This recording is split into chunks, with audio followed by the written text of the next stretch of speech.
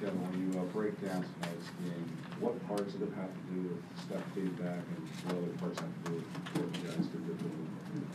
Pretty much everything has to do with stepping on the floor. He plays so much for us, pick and roll, and with his movement and three-point shooting, just his presence out there just opens up a lot for us, so he was good to have him back.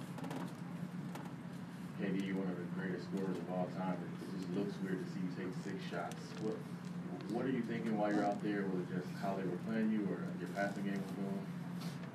I mean, I'm a well-rounded player, and I can still affect the game without taking a bunch of shots.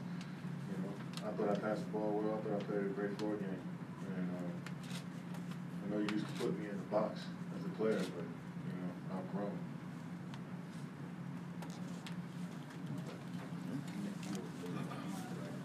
Yeah, like Marcus, like you.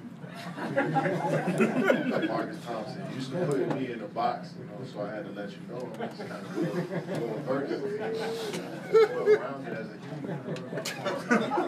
You know what I mean? Oh, you did right about that. I appreciate that. My bad. I was talking to the guy next to me.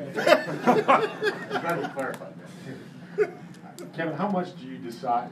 How much of that is decided sort of as the game starts, or are you reacting to the way they play, or? I mean, look, we got a lot of scoring out there on the offensive side of the ball, so, you know, let me assist me at 31, you know, so that's the formula for us. And when I get the ball in the post, we usually have a lot of movement on the side, or if I get in the pick and roll, then, you know, I see somebody open, I got to pass them the ball. So I didn't want to force shots tonight.